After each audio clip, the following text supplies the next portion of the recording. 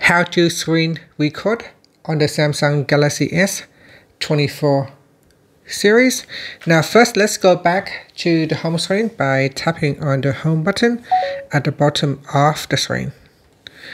And on the home screen, swipe down at the top and then swipe down once more to expand the quick settings menu.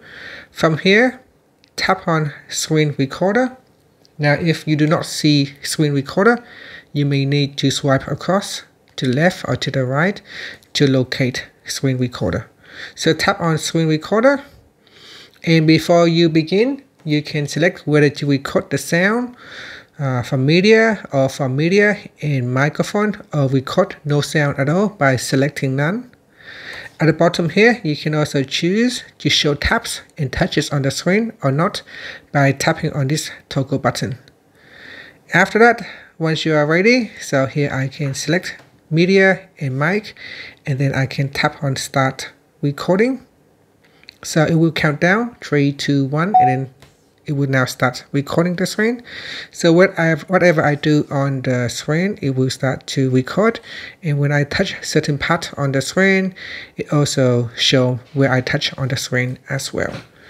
Now in here, I can also tap on this person icon. That will allow me to turn on my selfie camera. So I can turn on selfie camera in my screen recording. And I can also hide it. I can tap on this pen icon, and then I can select a color. I can change the size of that, and then I can draw on the screen. Here you can see I can draw on the screen. I can change the pen thickness, so that will include in my video. So you can select a different pictures,